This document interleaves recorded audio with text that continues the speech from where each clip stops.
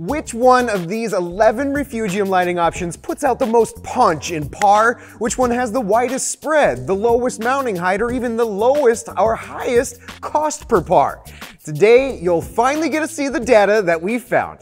We have over 50 Reef Tank Lighting Investigates videos in our light testing playlist, but not a single one is based on Refugium lighting performance.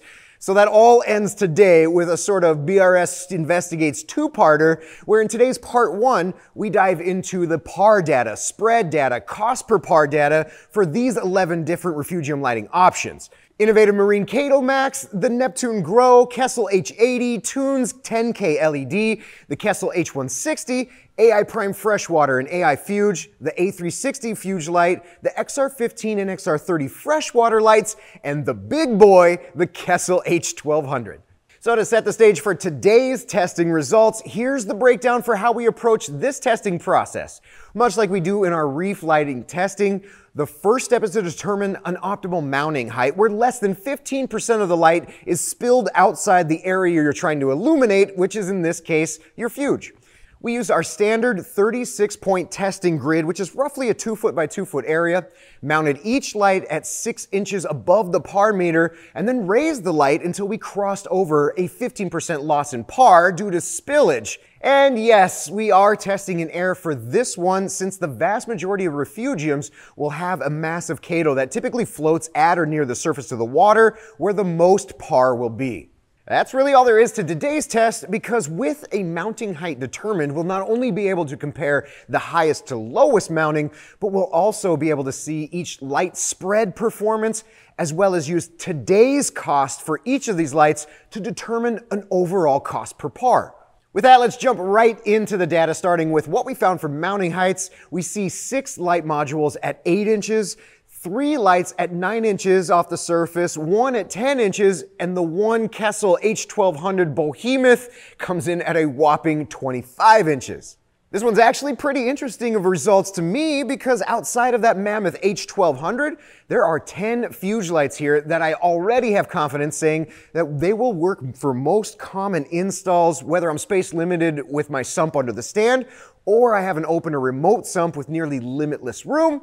As for that H1200, wait till you see the next par results to see what job fits this tool the best.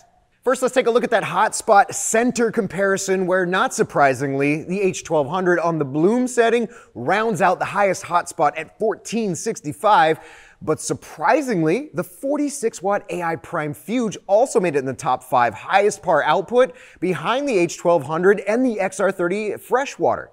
On the other end of that, we see the Kato Max, Neptune Grow, and H80 with some of the softest warm spots in the center at 61, 113, and 117 respectively. Again, not surprising here, since these three have some of the lowest wattage output of the entire group.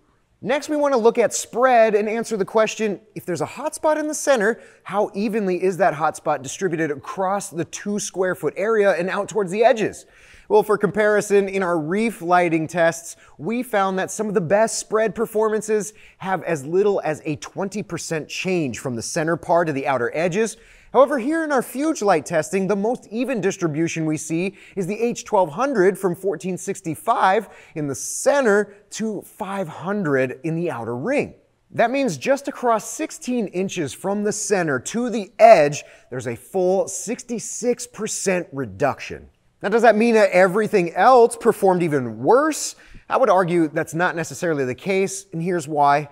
The sheer size and essentially 4 A360Xs in one H1200 housing lends itself to having the most even spread, on top of the fact that it's mounted at 25 inches or 15 inches higher than the next light.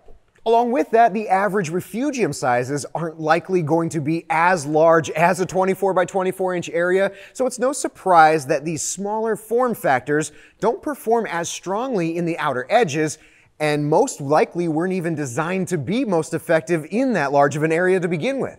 So with that in mind, here's that same spread data and what it looks like in just half the size, at 12 inches by 12 inches. And we see that really there's no change to the order of the lights by spread, but there is absolutely a different story here with much smoother spread across a more relevant area.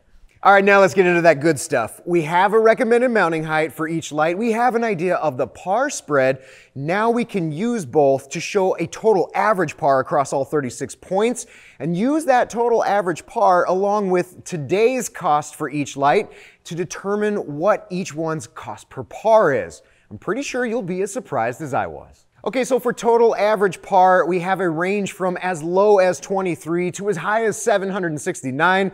And when we work in today's cost of each light, we see that only $2 separates the cheapest at $144 to the most costly at $345 per par.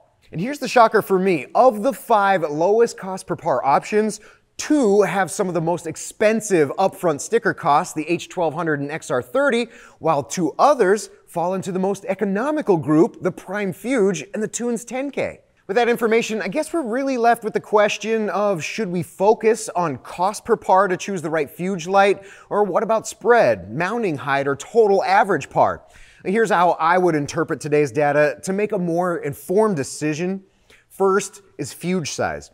If I have a trough or extremely large Fuge, obviously the H1200 is my first choice. On the opposite end of that, if I have a Fuge area of 8 inches to 10 inches or less, I'm looking at those lower wattage lights like Kato Max, the Neptune Grow, the H80, or the Tunes 10K. But what if I'm in between those two extremes, which is likely the majority of you watching this? What should I focus on? Honestly, I don't think I've seen enough data yet. I still want to know the spectrum output for each one, and even beyond that, what spectrum's even right for the Refugium in the first place.